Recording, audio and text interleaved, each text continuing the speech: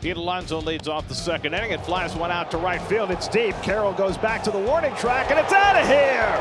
Pete Alonso gives the Mets the early lead. His 220th career home run, tying him with Mike Piazza for third on the Mets all-time list. Alvarez now 0 for his last 17. You just love to see him get the ball to the right side of the field.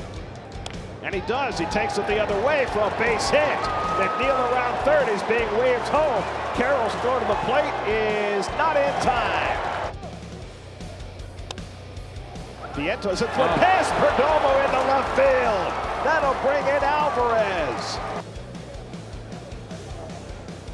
And he misses badly with his first curveball. He hit him. Did he hit him? He got him in the foot.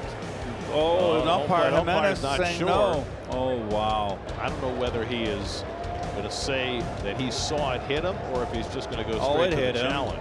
It hit him. It did. What are you looking at? So that's going to force in a run and make it 6-0. The batter was hit by the pitch.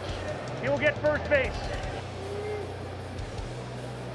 And McNeil lays off ball 4, and that forces in another run. 7-0 New York.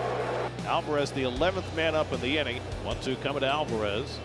And he chops one to Perdomo. Another tough play, and he can't handle this one either. Throw back to third, and back safely is Taylor. 8-0 New York.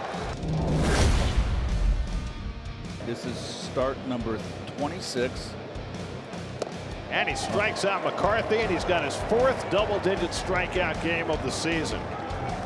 Sean Manaea rolling.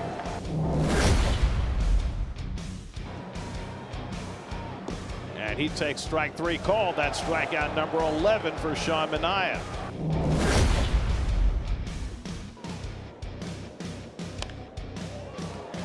Floated down the left field line, and it's grabbed by Nimmo, and that's how this ball game ends.